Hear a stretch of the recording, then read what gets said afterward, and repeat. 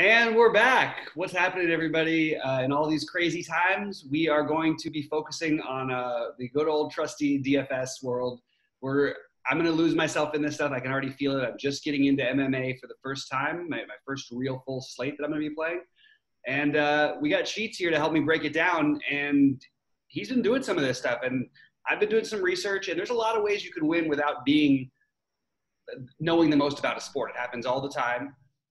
This is what I'm hoping carries over for me in MMA. Sheets, what are your initial thoughts? So let me tell you what's going on tomorrow. So I'm going to tell you what's going on tomorrow, just to give you a little preview, if anybody's interested in this. So there is MMA. There are two NASCAR slates, Infinity and the Truck Series. And then there's Sunday, there's a NASCAR main event. Not to mention, incredible amount of horse racing tomorrow. There's all kinds of stuff going on, and if I'm in the mood in the morning tomorrow, I'll put something on horse racing. Maybe I'll put something on the way I do the Infinity and the NASCAR stuff, because again, this is what I think you guys want to see. In that is actually how people create lineups, how they go through their thought processes, and I have no problem with full transparency. Exactly what I'm doing and how I'm doing it. And you'll be able to see that even though I might not know, as much of the intricacies, I'm certainly going to show you how I'm making my lineups and just my thought process, and we'll just kind of see where it goes. Can I tell you one thing? I don't want to say I'm frustrated with, but maybe it's been like this in every sport, but I noticed it more in MMA. So I watched pretty much every bit of content that my brain could absorb. Okay, all the big providers, all the little anybody that felt as though I could listen to, I listened to, and I absorbed everything. And let me tell you something. I don't know whether people are just kind of gun shy or they're whims from DFS. Let me tell you what I've been unable to find. I've been unable to find anybody that can take a stand on freaking anybody. Right. I mean, every single person is like, well, maybe I'll have some interest in this guy. Ooh, but maybe this guy's all right. Oh, I can see where this guy is. Ooh, but maybe this guy's got a shot. I like this, but maybe I'll certainly have some shares of this. I'm like, listen, okay, maybe MMA is just different than other sports, but I doubt it. I mean, I still think that it comes down to you have to take stands, you have to have an opinion, and you just can't, what do you say? You can't like dean it up or whatever. You can't just play everybody, Now I guess you could if you were really, really technical about who you're pairing with and different correlations and things like that. But maybe people are just kind of nervous that like back to DFS, and I don't want to come off as a content guy, laying myself out on the line and then just like have people yell at me like people have been doing on Twitter and stuff. But that's not very genuine, So you're just going to have to find people that, you can fade, and you have to find people that, that you can go overweight on, or that you can even take a, lock in or whatever it is, especially like in a slate like this. So I don't want to say false advertising, but, misleading advertising is that saying it's a, millionaire maker, right? That it's $1 million for first on the DraftKings slate. But the fact of the matter is that ain't nobody winning $1 million in this tournament. Okay, there's with only 12 fights, 24 betting interests. I just don't find it very plausible. What if Wineland and Spencer both win, and you need them and their opponents? That's the kind of thing you could win with. You know what I mean? Something like that, right? So what do you think about this in general? Because I mean, you played millie makers in football. You played all these types of things. And I used to ask you this a lot. I used to ask you, which is usually the bigger mistake? Is it playing the too chalky guy, or is it playing the guy that has no chance, right? And it's a very interesting question. When you're playing baseball or basketball or football, is the fishier play to play a guy who's probably a good play but it's going to be too popular, or is the fishier play just to, in the name of trying to be too different, just blowing up and playing someone that has no chance? Right. And I don't really know the answer, but I almost wonder if on a slate like this, you're going to get a lot of dead money lineups that are just really just shooting to be unique. You know what I mean? Right. And then maybe it's better. I don't want to say be too chalky, but maybe it's better to not worry as much about it. So I this don't is know. not what we focus on, but this is a good argument for why this would be a good cash game slate then. Right. Maybe. And from what I've from the people I've talked to, the last week's MMA slate, last MMA slate, they would consider a poor cash slate, a good tournament slate, and this would be a much stronger cash slate according to them. But what's interesting though is when you have such obvious ownership, and just from an outsider's perspective, you look at some of these guys, and I'm listening to everybody talk about them, and while Wineland, may not be able to beat O'Malley, there's certainly enough people who think he can battle long enough that. I mean, that immediately making a play at a guy who's going to be less than 10% owned, if you're going to own 25% of them, let's say. And pretty much from what I've heard throughout some of the other experts is that taking some stances on, playing some Wineland and Spencer lineups, that yes, they probably aren't going to get you there, and you don't need them to win is the other thing. I didn't know to what extent that was true. It's so true in this, and I didn't realize how much until I really started digging in. Is that really true? I mean, you can get away with almost like a loss and still. Depending on how it goes, or at least if the fight goes a little longer, some of these fights are supposed to end quickly, which is why the ownership is so slanted. So like one of my first initial things, just from the people I talked to, and again, maybe I'm crazy for this, is to not play hardly any of a guy like O'Malley, to get a good amount of ownership on Wineland, and it is a just in case thing. But I'm playing tournaments, I'm trying to win. And I need to differentiate. And everybody else I talk to, there's other guys who seem to be stronger, even though the odds may not say so. It's at least stronger to put up a better score at a similar price. Like Menefield is a guy who I'm probably going to have in almost every tournament. I'll have 0 of Clark because of that reason. That's sort of what I'm focusing on. Now, Menefield is going to be owned, but he's not going to be owned quite as much as the O'Malley, Nunez, people. And anyway, go ahead, Chief. Yeah. So what I was going to say is that, and I ask you this, and this applies to other sports too, is if you don't like, I don't want to say if you don't like a player, but if there's someone's like really, really chalky, is the best way to address that is to just play somebody else in the price range, or is it better to play just the negative correlation with that player? You know what I mean? Like if there's a pitcher, for example, who's like really, really chalky, is it better to get, I mean, there are two ways to do it. Is it better to get leverage just by taking another pitcher? Or is it better to get like double leverage, I guess, by playing the hitters against them, right? Right. And so like when I think about it, like same, like you take like Nunez for example. Can I jump in on that main point real quick? Yeah, go for it. But on that main point, I really think it depends on which sport. And in this sport, I think it's very different than in baseball. While I agree that stacking against a pitcher that's popular is always a great way to leverage, it doesn't necessarily mean it's an optimal play. Whereas here, if you're not going to bet on the person who's the most likely, certainly taking some shots on their opponent as long as anybody thinks they have even a 1 in 10 chance to win. Because then all of a sudden, you're not only avoiding a guy who's going to be owned by half the field, all of a sudden you're now owning a guy who's going to be owned by, let's say, 5% of the field. And it doesn't mean, and not all of those 5% won't have the other guy, by the way. There will be people who play people against each other in matchups in certain situations, and this might be one of them. Anyway, I just wanted to say that I think it's different. I think you do want to make that more, from my limited knowledge from who I've talked to, I would think it'd be more important to leverage in a fight, in a situation like this, because of the lack of other options than it would be against a pitcher in a baseball slate. It's interesting. So the first thing I did is not the first thing I did, but one of the main things I did go to the betting odds. And the first thing that I did when I looked at the betting odds was not the win odds, which I think are important, but the first thing I looked at is which fights had a total rounds of 1.5 or less, as opposed to the ones that maybe are 2.5 or less. Because when you're playing,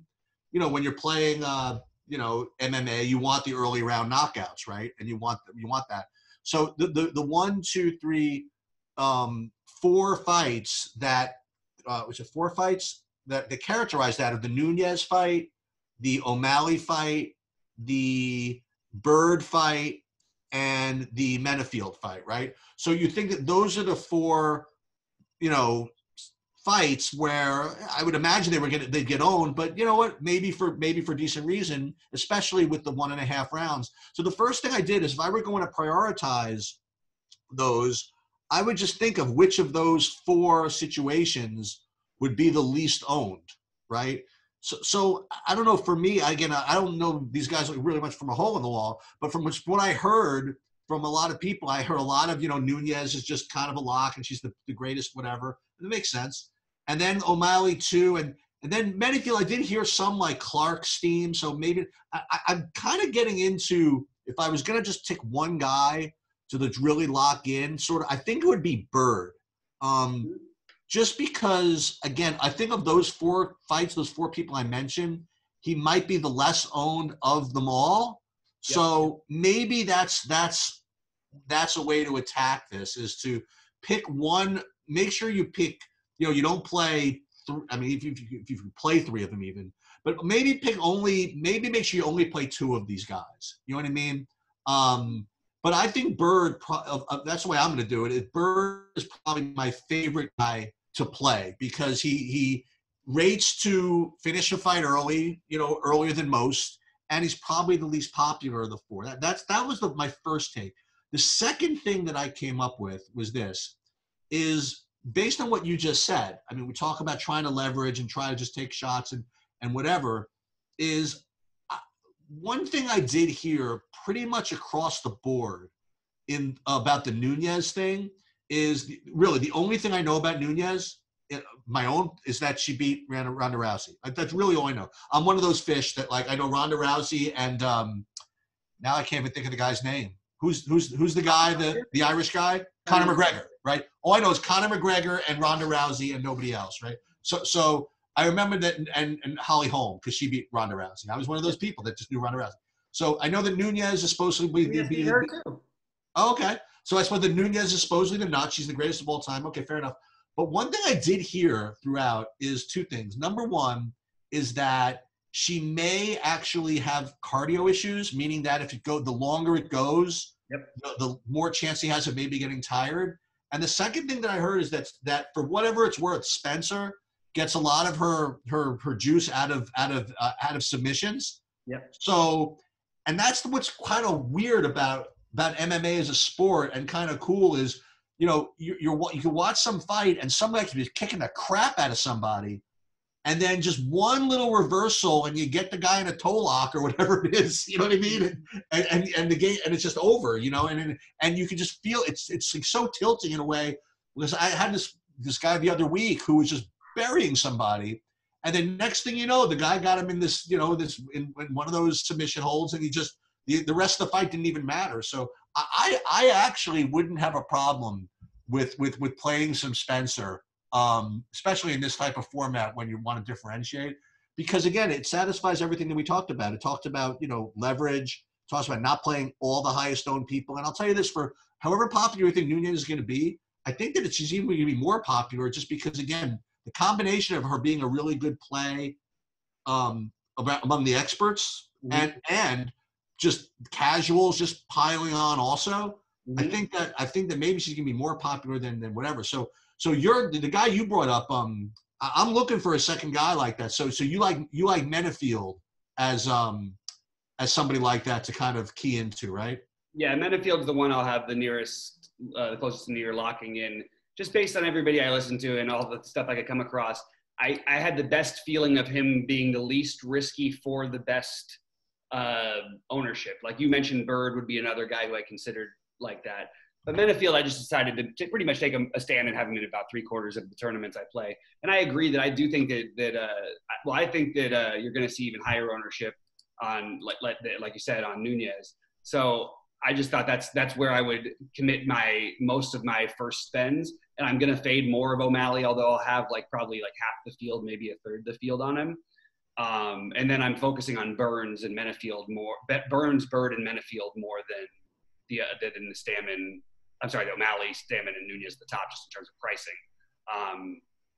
So that's sort of what I'm doing. And then I am going to play about 25% each. They won't all be together, but there will be a couple of them together with Wineland and Spencer. I'm not playing a million lineups. I'm playing a decent percentage, but I want to take shots on things. Look, I know we're going to end up tying everybody. I know everybody says all that stuff.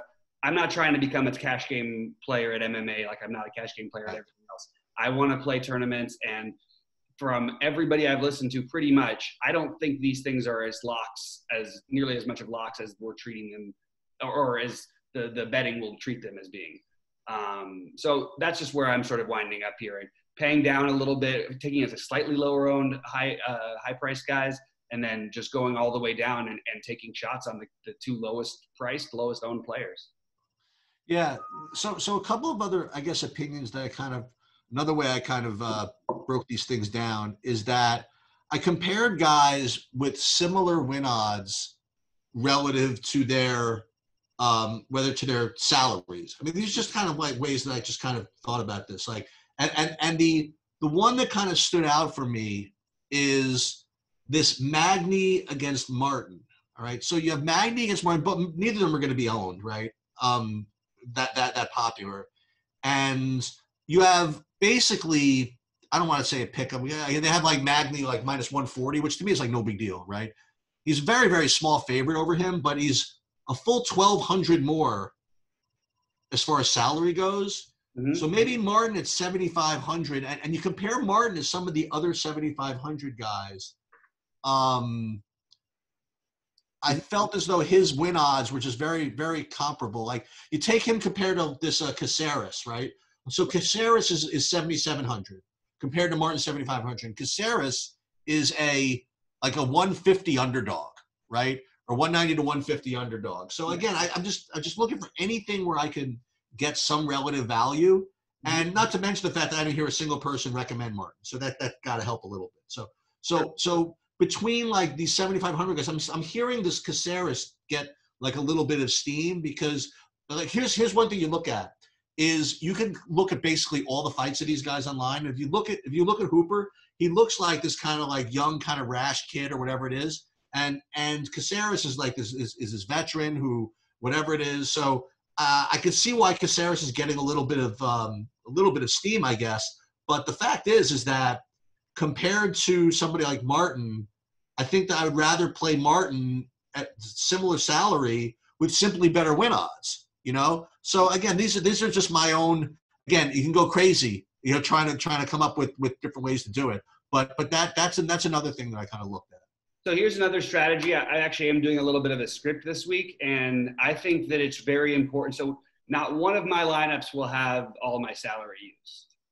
I'm going to set it. I'm not going to go crazy like some other people are setting it. So I'm going to set a range of 46.5 to 49.8, just to try to differentiate any way I possibly can.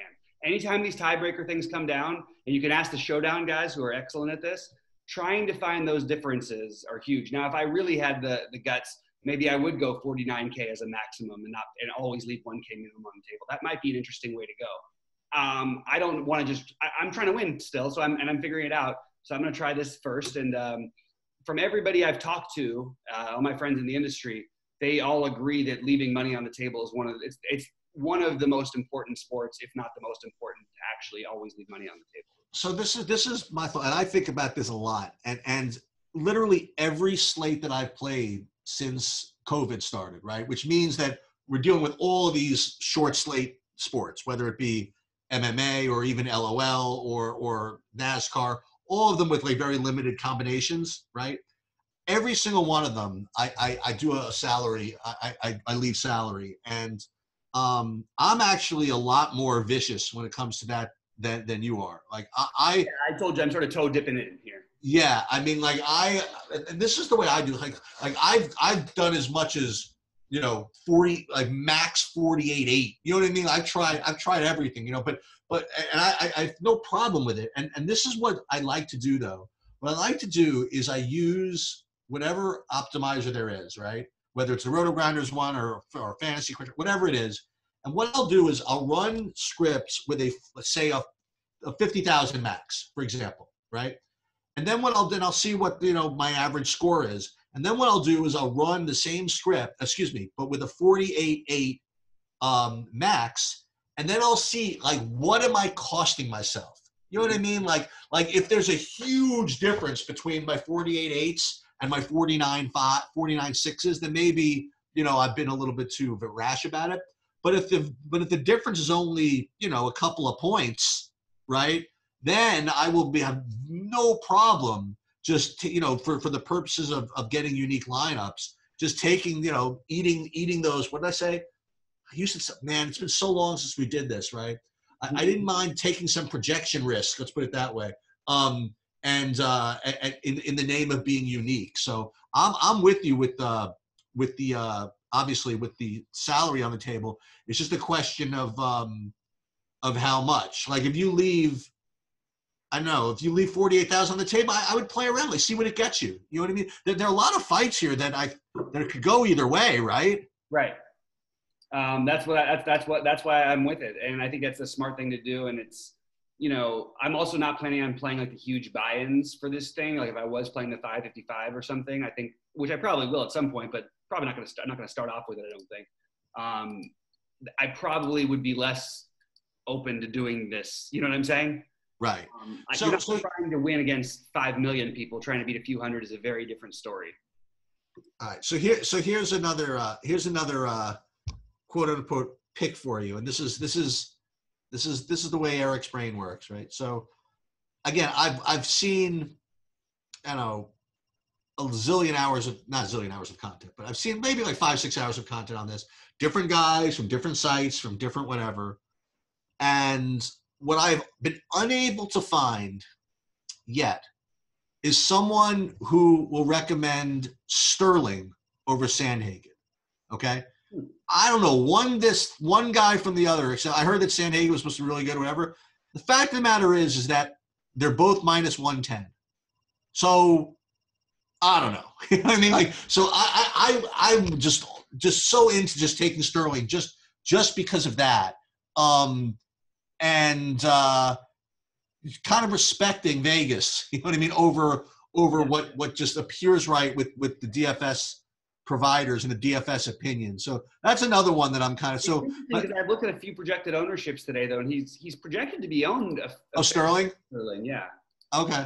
Well, maybe because I don't know. He's even a higher price too. Yeah. Now, which is the guy who is the former champion? Is that Garbrandt? I don't. You're losing me here. I don't know. Okay, yeah, I don't know.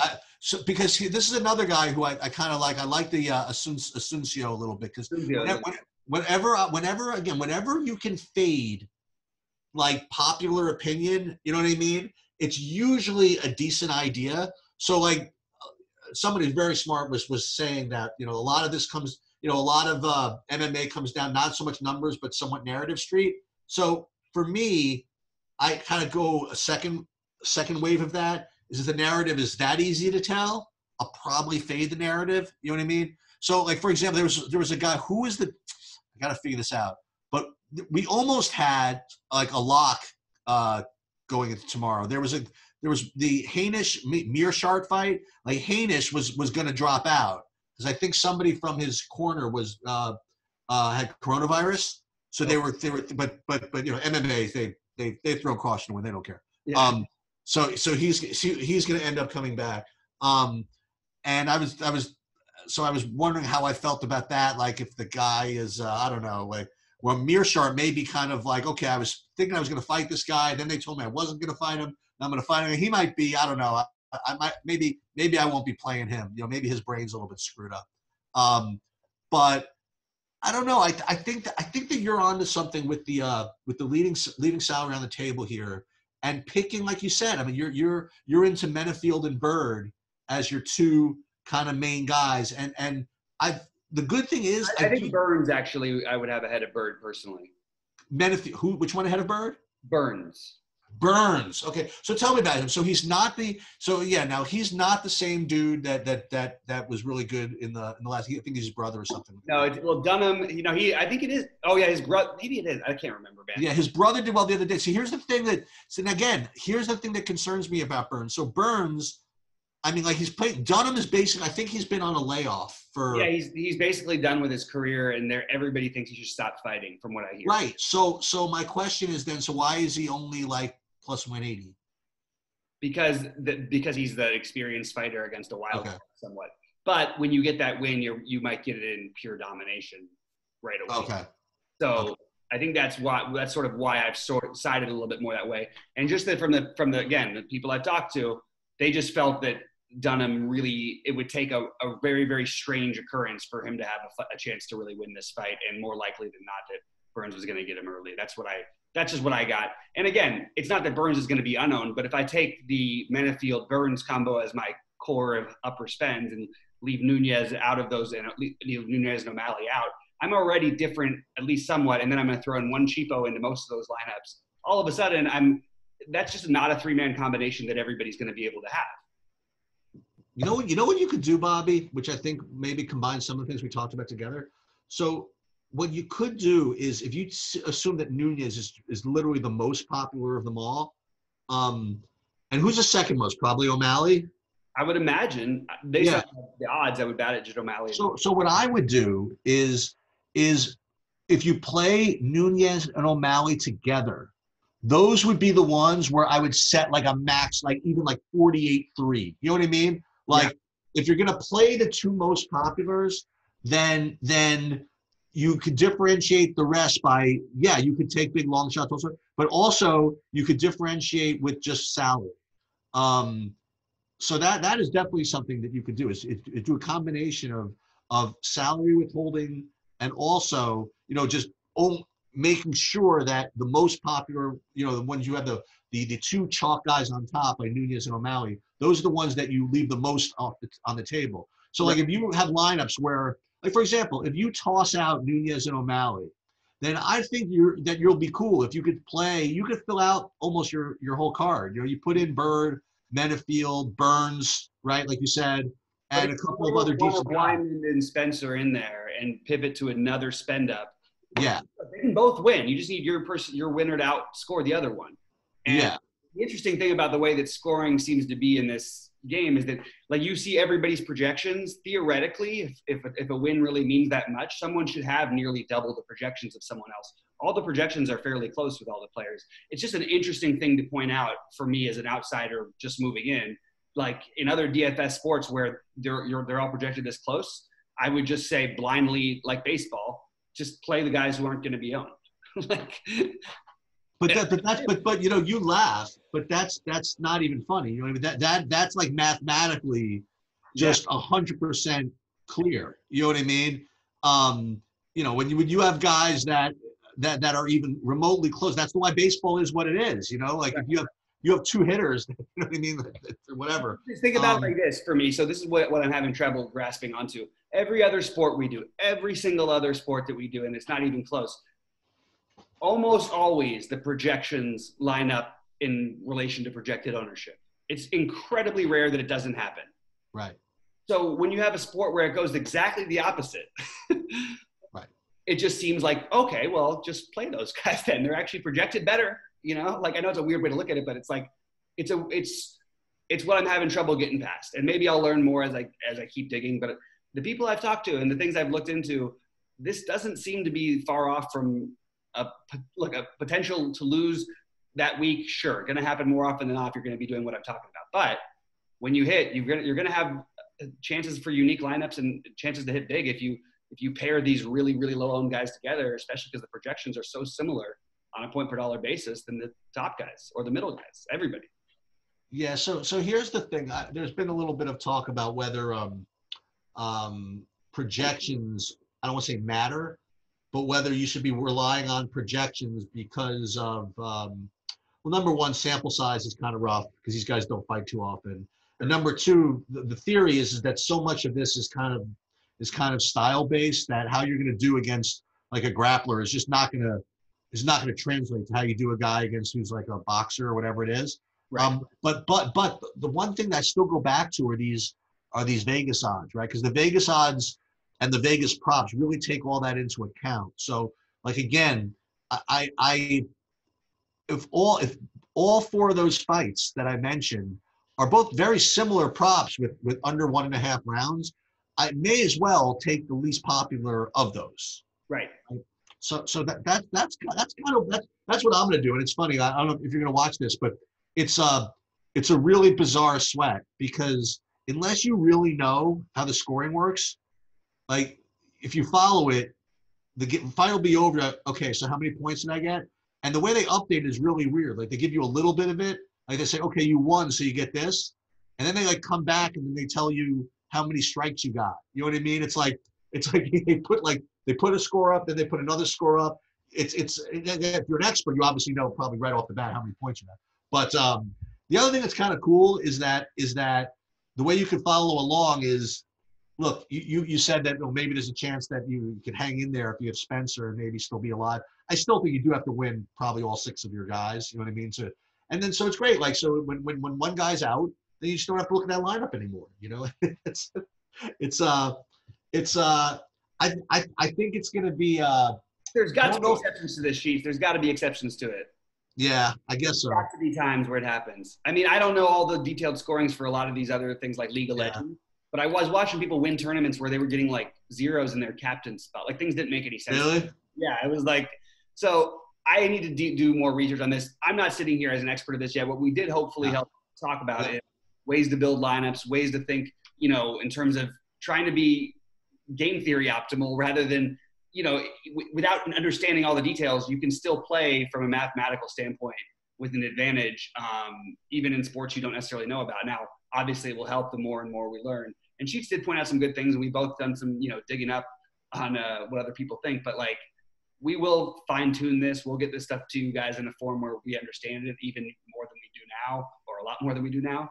But for right now, hopefully we just talked a little bit about, you know, maybe ways to construct lineup and gave you guys some ideas. Feel free to give us feedback on this, by the way. And we're going to keep it coming until our real sports come up, which is thankfully happening really soon. So, Sheets, any thoughts before we get out of here or anything you want to add to that? Yeah, I guess one other thing I should mention is again, we're not going to really talk about too much about how to play MMA, but just so you guys know, I mean, for those of you who follow, one of the reasons why the Nunez is going to be so popular is, yeah, she's probably, you know, she's a great fighter, but whenever you have the main event, so the main event usually has 5 rounds compared to 3 for the other fights. So that's why the main events are always really popular because, you know, you just have the opportunity to pile on more points or whatever it is. So, but nonetheless, that's all kind of factored in, right? It's all factored into the price. It's all factored into the ownership or whatever it is. And, you know, if you're alive into that last fight, man, I tell you, man, if I pile up some points with O'Malley or Bird or Manyfield, I have no problem. Like, you sit with my Spencer lineup, just hoping for some freaking fluke happens. You know what I mean? And it's also kind of cool when you're doing this that you already know going into that last fight whether you had a chance. So it's kind of like I don't know. It's kind of like when you have that last guy in the NBA in the late night hammer game, and you know it's that one guy who needs a certain amount of points. The good thing about it is you really know going into that last fight whether you have a chance, what you need, and whatever. So I will say this: God forbid one of our lineups has a shot, even with like 2 or 3 fights left. I mean, you're going to hear from us on the live stream. That I promise you. That's for sure. And one other thing I just wanted to add to that is we do have like, so if you leave, you can late swap on DraftKings here, right? No. Oh, okay. My bad then. I thought you could late swap up to the last fight. I don't believe so. There goes that last point I was going to make. All right. Well, anyway, guys, hopefully we were helpful. It's really good to be back with you guys. We got golf coming up next week. We've got NASCAR coming up. And then we've got basketball in just about 6 weeks. We can start talking about it. All right, guys. Anyway, thanks for tuning in. For Sheets, I'm Bobby. We're out of here. We'll talk to you soon.